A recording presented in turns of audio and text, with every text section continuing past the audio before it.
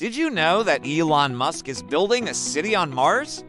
In 2016, he revealed his master plan to establish a human colony on the Red Planet by 2050, and it is not just a pipe dream.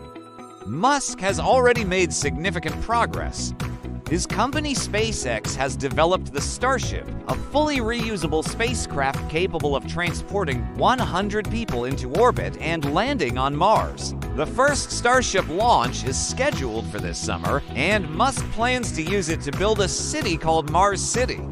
According to Musk, the city will be located near the equator and built from materials mined on Mars. It will have domes, glass walls, and artificial lakes. And because there's no air on Mars, the city will need to be completely self-sustaining with its own atmosphere, water, and food production.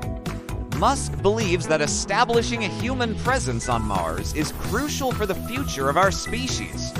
He says that if we don't become a multiplanetary species, then we're basically a single event away from extinction. But some experts are not so optimistic. They say that Mars is a harsh environment and it will be difficult to survive there, even with technology. What do you think? Is Musk's Mars City a realistic goal, or is it just science fiction?